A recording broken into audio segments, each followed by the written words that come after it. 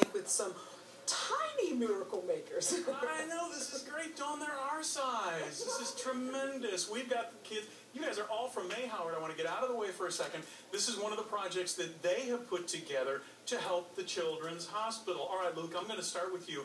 What did you guys do to make money for the Children's Hospital? We did a garage sale. Okay. Did you get stuff out of your garage, move your car out of the way, get the SUV out? No, we got stuff from our house to put in the garage sale, like toys. Cool. So you gave your toys to help other kids.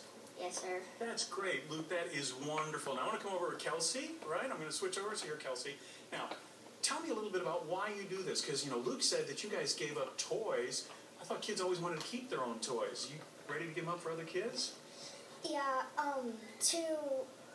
to help, those people that need the... Nobody likes to go to the doctor, but it's nice to know that it's here when you need help, isn't it?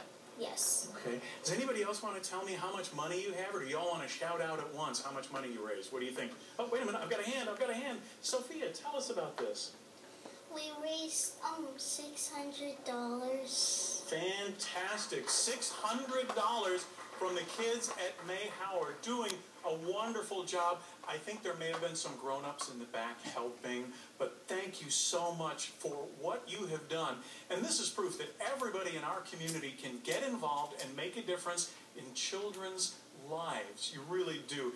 Give yourself a round of applause, because you really are doing wonderful things. And I like the idea that you know what this is all about. You're helping other kids. Lauren, are you watching them now? You get to hold the check tip. You want to talk? No, she doesn't want to talk. Lauren's the smart one. You do. Wait a minute. Sophie's back again. Are you the talker in class? Uh-oh. Wait a minute. You two are too close together. Are you trouble? No?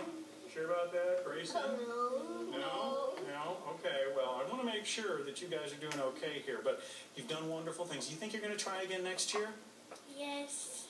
This is a commitment now. You're going to have to give up more toys. Yes. All right. Kelsey, are you ready?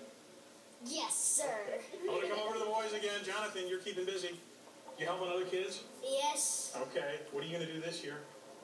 More garage sales? Yes, sir. You know what else you can do? This is a great idea for you guys.